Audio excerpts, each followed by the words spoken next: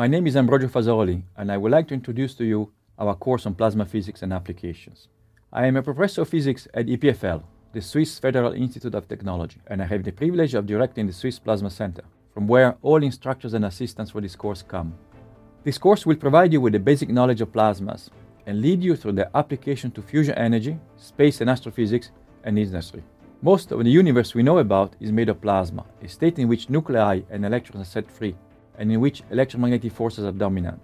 We are surrounded by plasmas, starting from the ionosphere about 100 kilometers above us, which is connected to the Sun via the plasma of the solar wind. The very tenuous interstellar space is a plasma, and so are the largest objects that emit X-rays in the universe. Our life is energized by plasmas. All stars, in fact, including the Sun, are made of plasma and function on the principle of nuclear fusion. Without plasmas and fusion, the universe as we know it today would not exist.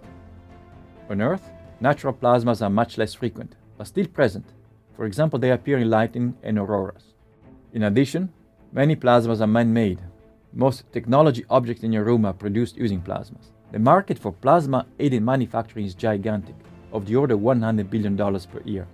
And plasmas are at the core of fusion, a possible solution of one of the most formidable challenges faced by mankind today, that of finding a source of energy that be safe, abundant, available to all, and compatible with sustainable development.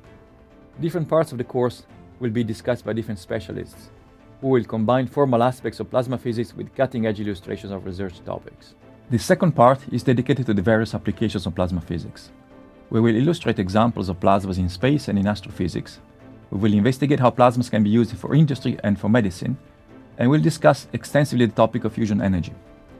For this, we will go from the design of a fusion reactor to plasma confinement configurations for fusion, and finally, to confining, heating, and extracting energy from a burning plasma. The course is aimed at the level of bachelor third year in science, with only basic prerequisites such as general physics, in particular electricity and magnetism, and calculus.